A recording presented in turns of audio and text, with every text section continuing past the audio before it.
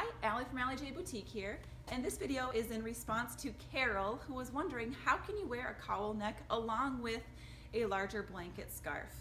So to preface this video, I want to tell you all I am 5'10", just to give you a kind of point of reference for how this may work for you.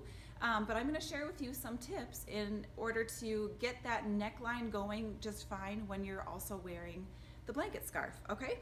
So what you're going to want to do is take your blanket scarf, and this is the typical square blanket scarf that you're finding, right?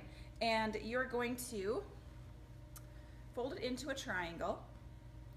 And the key here to making it small enough for your frame is to go ahead and whip it. So whip it around a couple times. Okay, for me, I'm going to do it twice. You might want to do it 3 or 4 times, depending on how large you want the triangle to be. So you go ahead and lay that on the front. You cross your ties in the back, and I like to pull it around and tie those 2 ends underneath. That's going to keep your blanket scarf in place all day.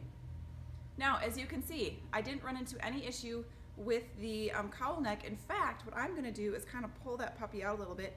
I love mixing prints, mixing textures, and so I would like it to actually show and kind of look like it's amongst the blanket scarf. So this is the top, the tunic from our post.